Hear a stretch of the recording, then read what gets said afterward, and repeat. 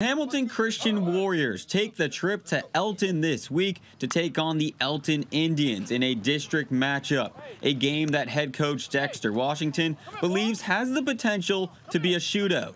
If they score, we have to score. There's no question about it. We can't have any misses against Elton.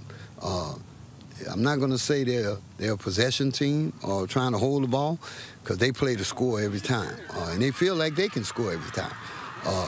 Our job is to some kind of way slow them down on first and second down and force them to do some things that maybe they hadn't done all year long and give ourselves a better chance. The Warriors have seen plenty of growth over recent years. In 2022, they didn't win a game, and last season they finished with 4 wins. Now, with a record of 4-1, they have already matched that win total and are looking to build off their success. It feels great. I mean, it's improvement. That's everyone's goal is always to improve, and it's a big jump from 2 years ago. So we just want to keep going. We want to go. We want to win. Go places that we haven't gone before.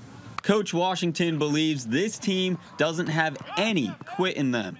But one thing I found out about the grittiness of the kids on this team, they don't think they can lose. That's the key right there, that they don't think they can lose. Of course, we have kids on this team that have been together for about 3-4 years. So they just believe in themselves.